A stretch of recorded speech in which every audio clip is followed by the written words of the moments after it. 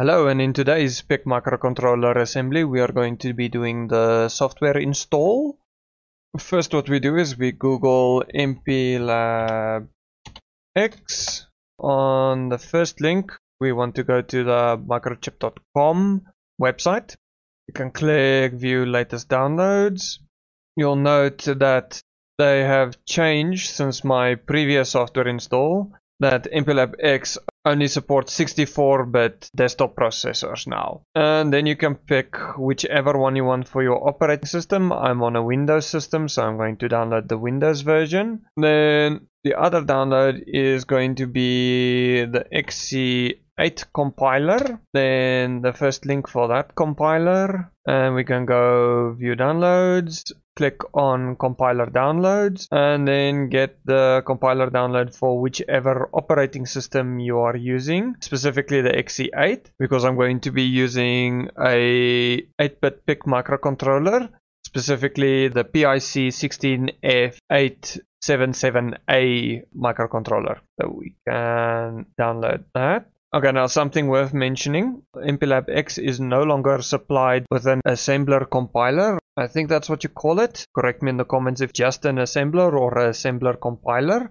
They completely dropped the MPASM assembler from the install. You are going to be required to install the C XC8 compiler that gets packaged with a assembler called PIC-ASM. First up is going to be the installation for MPLAB X. You'll see a MPLAB X IDE pop up, and then you'll be greeted with a window that looks like this. So first we click next. We sign our life away to the license agreement. I'm going to change my installation directory to the I drive. You can leave it as default. Just remember where you have installed it. And I'm not going to allow them to collect data and use it as system proxy. Click next. I'm going to drop the support for 16-bit, 32 and other MCUs. I'm only going to be using 8-bit MCUs. You can always add support for this at a later stage. And I'm going to install the MPLAB X and MPLAB IPE. IPE is more of a production tool, but it is useful to have on hand if it is needed. We click next.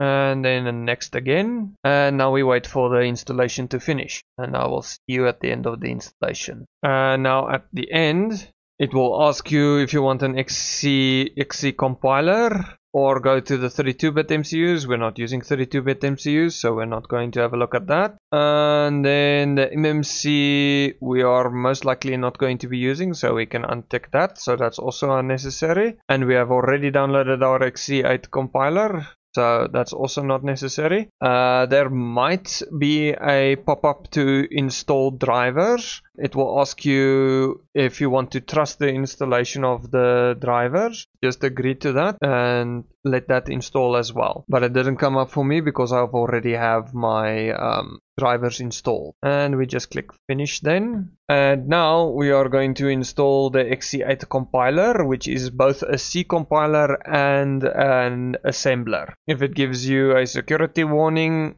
just click yes, and that should give you a window that looks like this. Then we click next. Again, sign our life away to the license agreement. We want the free version. I'm going to change my installation directory to the I drive. You can install wherever you want. You just need to remember where you installed it. We just click next. I can apply all settings to users, and then we say add XC8 to the path environment variable. This is important. Have it added. This is so you can access it anywhere on your system from command line, and so that the MPLAB X IDE can see your compiler. We click next and next again, and I'll see you after installation is done. Okay, and then after install you will be greeted with a window like this where you can purchase a pro license.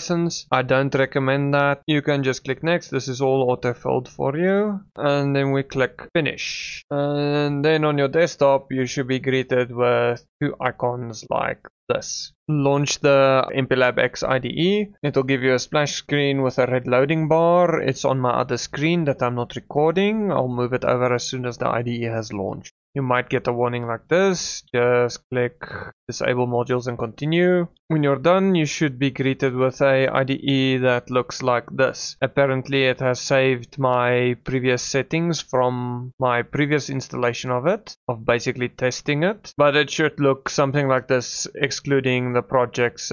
Okay, then now first thing we're gonna check is if the assembler has added correctly to the MPLAB X IDE. So we're just gonna do a new project, standalone project, select PIC16F877A, and then we can select the PIC-AS as our tool, or you can use the simulator. We are actually pretty heavily going to be using the simulator during this. We click next. And then you want this PIC-AS in your list. If it is not in your list, then you'll have to cancel your project setup. If the assembler is not in your list, you'll want to go to Tools, Options, and then you'll start with General. You go to Embedded, and then you'll have Build Tools. I'm going to remove it, where you just click Remove. You don't need to click remove if it's not in your list of compilers. Then we click add, and then you need to find where you have installed your XE8 compiler, which in my case would be